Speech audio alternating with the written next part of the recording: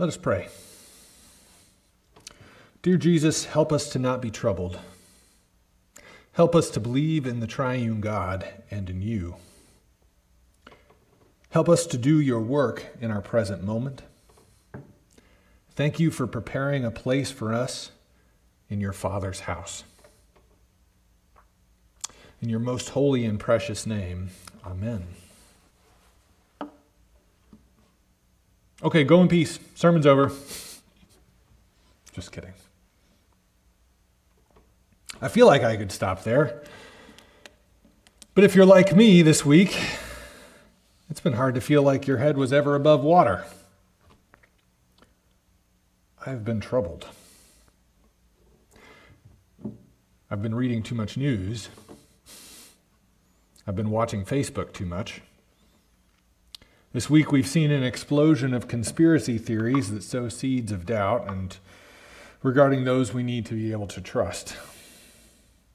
We began our first phase of the North Carolina reopening plan. Murder hornets.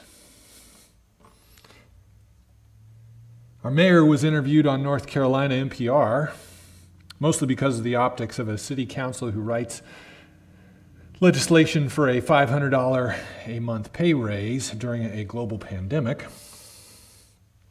And I found more than one element of her interview troubling. I got so spooled up that I submitted a letter to the editor of my local neighborhood children's created newspaper. Probably when I should have been doing other things. My poor wife. And this horrific story in Georgia of Ahmaud Arbery that reinforces the tragedy of our human brokenness. The implications of this story are horrifying on the grand level, the macro level, but also absolutely heart-wrenching to consider for the family who lost a son and a brother. There are no winners in this story. In fact, we have all lost collectively, regardless of the outcome. For Chelsea and I, Brunswick, Georgia is not some distant place. When Chelsea was in Jacksonville and I was in Beaufort, South Carolina, we would regularly meet in Brunswick, Georgia. It was kind of the perfect halfway point between her and I for some of the last years that we were married but not living in the same place. It's a place that is an awful lot like Elizabeth City.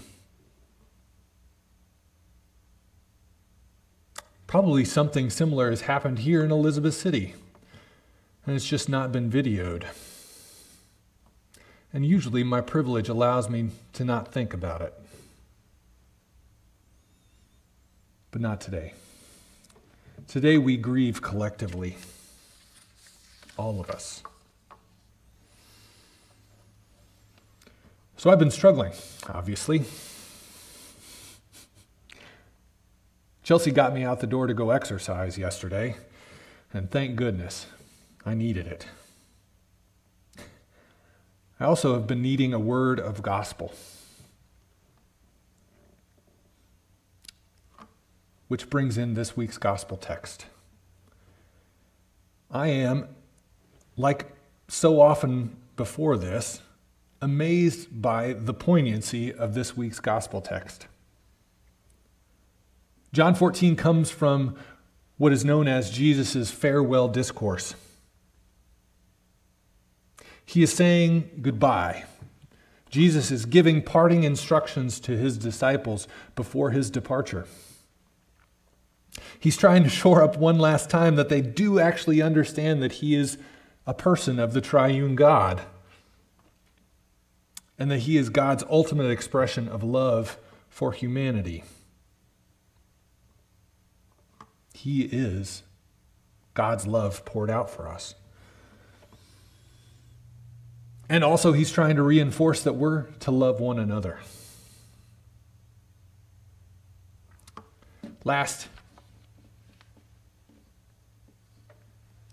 he is describing that he's going to his fate of the cross. He is warning that the cross is coming. But that fate of the cross is temporary. And he brings with him an eternal fate of salvation for all of us. When Jesus says in verse 1, "Do not let your hearts be troubled," I can't tell you how much I needed to hear that this week.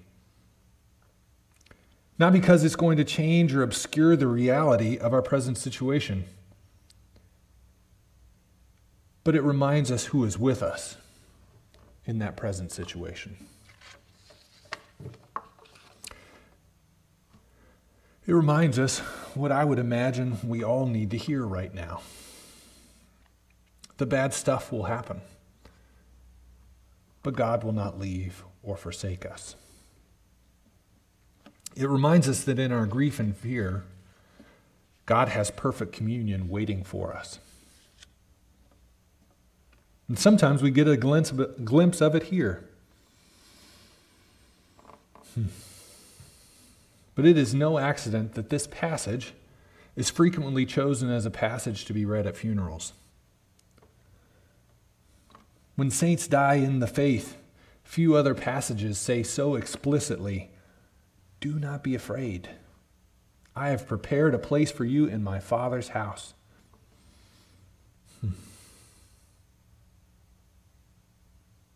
Unfortunately, this passage is also used in unhelpful and destructive ways, and that deserves some attention this morning.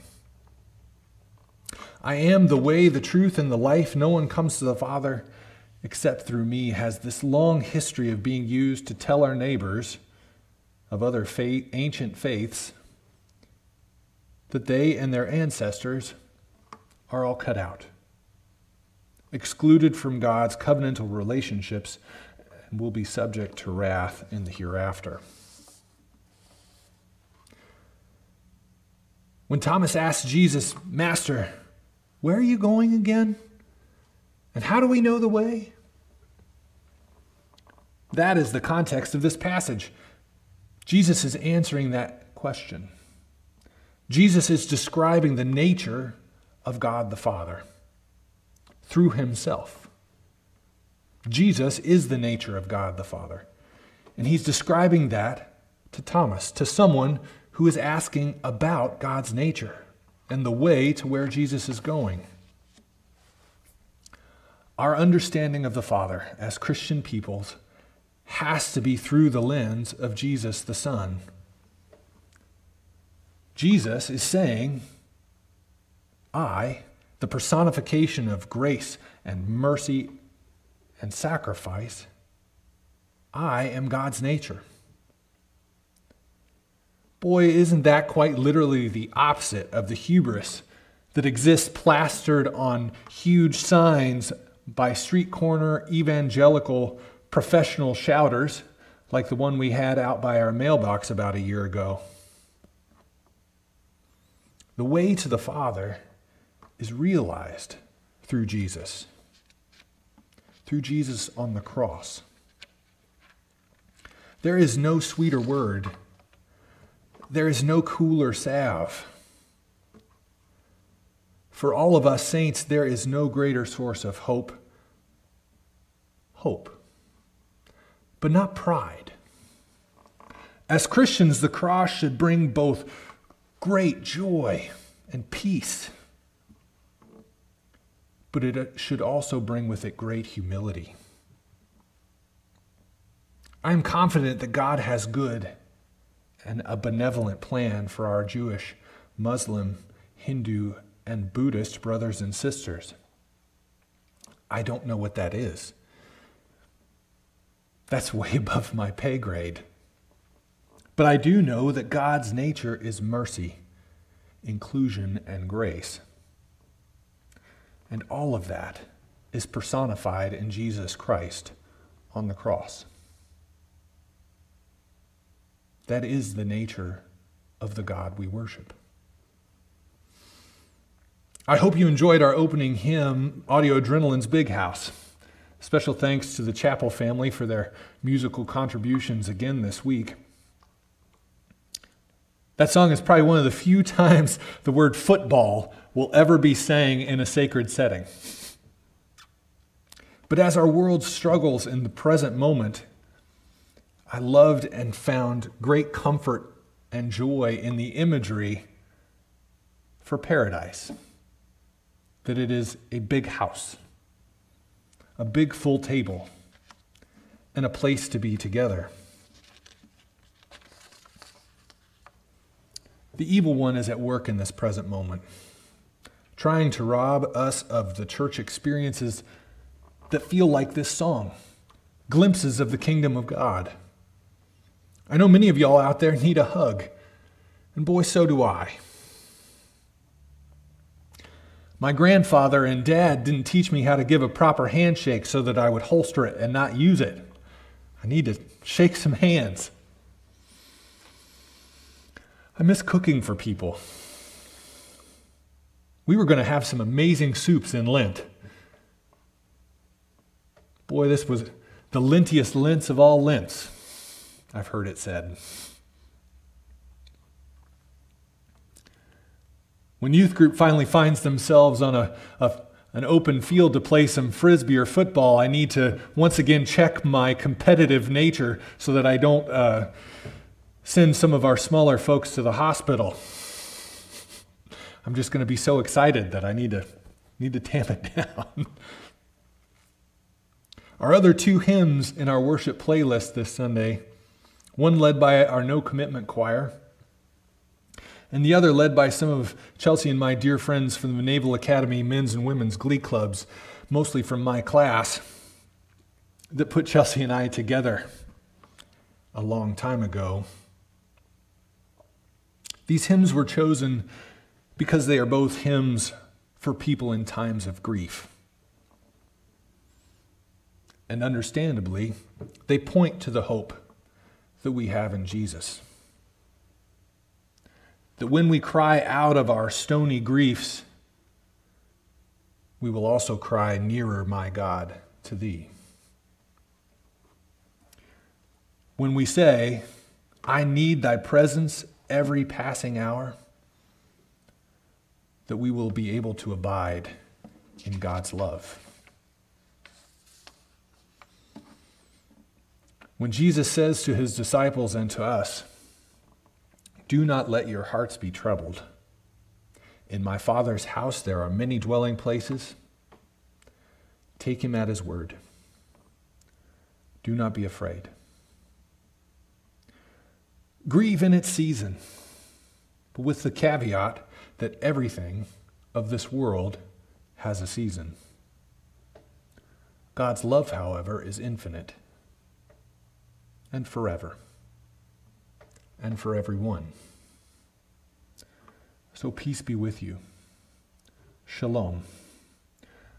Salam alaikum. Peace be with us all. Amen.